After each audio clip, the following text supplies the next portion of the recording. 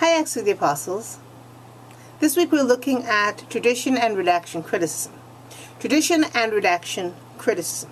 Now, tradition criticism is the kind of criticism that looks at a source that a person uses in a text and see how it's been changed over time. And redaction criticism looks at the role of the editor, the person who redacted or edited the text, in changing that source. So you see how these two things are connected. You're reading this week books by people who are looking at the Old Testament or the Septuagint as a source for New Testament writers, and that is the major tradition we're going to look at and the major kind of redaction I want you to look for. But let me help you understand this a little better. Let's go to a genre you may be more familiar with, a genre called hip-hop. Yes, hip-hop. Consider for a minute Will Smith's Getting Jiggy With It. I think I put the link where my finger is, but we'll see. I'm going to try to do that on YouTube. Okay, so go ahead and look at Getting Jiggy With It and come back to me. When you're back, let's talk about this Getting Jiggy With It. Are you back? Great. When you listen to Getting Jiggy With It, if you are of a certain age, you might immediately recognize that the hook or the musical line that undergirds Getting Jiggy With It comes from a different song, a song by Sister Sledge called He's the Greatest Dancer. And if you don't know that song, I'm going to now put that link here and you can go check it out and come back. Some of you might also recognize the na-na-na-na-na-na-na, as coming from Barkay's song, Sang and Dance. And now I'm going to put the link for Sang and Dance right here. Okay, Barkay's song doesn't sound anything like Getting Jiggy With It, except for the na-na-na-na-na-na, which opens the song. So here Will Smith has already taken two traditions, Sister Sledge and Barkay, and redacted or edited them into his song, into his work. That's actually not unlike the way you do research, right? You look at all the different authors and all the different researchers and you connect them to the argument you're trying to make. Let's continue to look at Getting Jiggy With It in terms of tradition and redaction history. What other traditions are being redacted or edited into this text? Well, there's one line he uses, "Since I moved up like George and Wheezy." Now, if you're my age, you remember who George and Wheezy are and how they moved up. If you're not, go ahead and check this link out. It's to the opening of a show called The Jeffersons. This was one of the first African American shows about a wealthy couple of African Americans on television. George Jefferson was a successful laundromat mogul, and he and his wife moved up to the east side, that is the east side of New York, to a deluxe apartment, they said deluxe apartment in the sky, a penthouse apartment. So this was a big deal. This was a rich black couple, and of course it was a comedy dealing with all of the things that revolve around a black couple with money and being nouveau riche. So Will Smith is connecting somehow the moving on up theme of George and Wheezy to Getting Jiggy With It, right?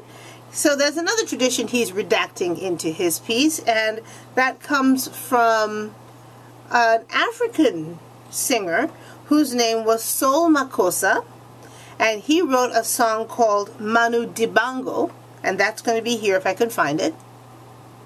And Manu Dibango, in turn, was sampled by a young man named Michael Joseph Jackson, now of blessed memory, who kept that one in a song called Wanna Be Startin' Something, which if you're in your 20s, you probably don't remember, but if you're my age, you do. Well, when Will Smith says, "Mama, mama sa, mama come closer," he's referencing Michael Jackson's Mama Say, Mama Sa, Mama Kusa, who is in turn referencing Soul Makossa. So what you have is a tradition history.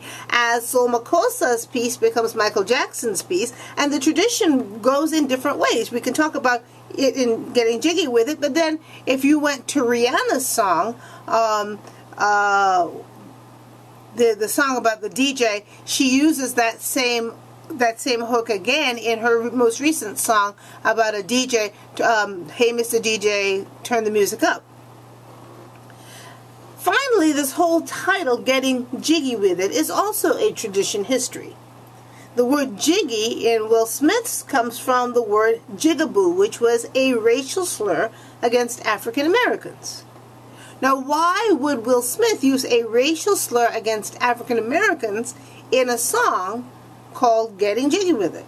Will Smith's argument is he's trying to reimagine that term. He's trying to redact or edit the use of that term from a negative to a positive. So he's got this whole song, and if you know the lyrics of the song is all about his success and his rise to success from the projects to a place of great success, and he calls that rise getting jiggy with it. That is, getting African American with it, which is to say, this is what a real African American does. A real African American is successful.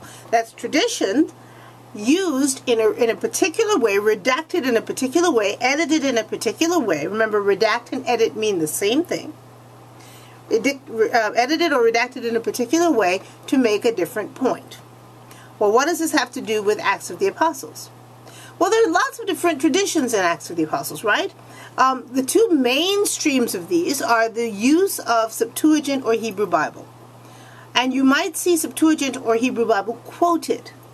Think about the way it is quoted in Acts chapter 2 by Peter in Peter's speech. Peter quotes Joel. So the question is, how is Peter's speech quoting Joel, and how is the author of Acts redacting or editing Joel in a particular way to make Peter's speech more powerful or more focused? A different way to look at tradition criticism is not just for quotations, but references. Think about Stephen's speech. Stephen doesn't necessarily do a lot of quotation, but he references particular persons in the history of Judaism and talks about them in terms of a salvation history. So how is Stephen's use of tradition redacted by Luke to make a point that Stephen is trying to make? Another kind of tradition that is reused is the tradition that is actually in Acts. Consider the way in which Luke has a tendency to repeat certain stories. There's the story, for instance, of Peter and John healing the lame man at the temple. And we've seen that that same story is repeated with Paul and Barnabas healing the lame man in Lystra, with almost the same actions. How is that story changed? How is the outcome of that story changed? And what is the redactor doing by putting that same story both in Peter's hands and in Paul's hands? You can argue, well, this is just the way it happened, but it's one thing to say it's just the way it happened, but this author is writing, as he says, a clear narrative so that Theophilus will have a clear understanding of what's going on. So he's chosen what to add and what not to add, and he's chosen, or she has chosen, how to tell it. So what is this author doing by editing this text in such a way that these two narratives are clearly being set up as parallels? Or consider the way the author repeats certain stories. You have the story of Peter's conversion and Cornelius' acceptance into the Christian church in Acts 10. Well, that's told a couple more times up to Acts 15. How is the retelling of that story changing the story? How is the editing of that story or redaction of that story changing? So that, again, you're looking at a tradition that's being redacted in the story. Or look at, for instance, Paul's conversion. How is Paul's conversion changed over time? How is that being redacted in the story? So all of those are ways in which you might look at tradition, and all of those are ways in which you might look at how tradition is redacted in the story. Now, I understand that your particular New Testament passage may not have that, and you can say that in your exegetical experiment. However, if you do have it, that may be a way into your exegetical experiment that you had not considered. And in any case, this is going to affect what you do on the forums next week. So I want you to look at, in this week, not only what are the traditions, But what is being redacted? How is the author redacting those traditions? As the author of Luke Acts tries to tell us this story that she wants us to hear. I hope that's helpful, and I will see you in the forums. Take care.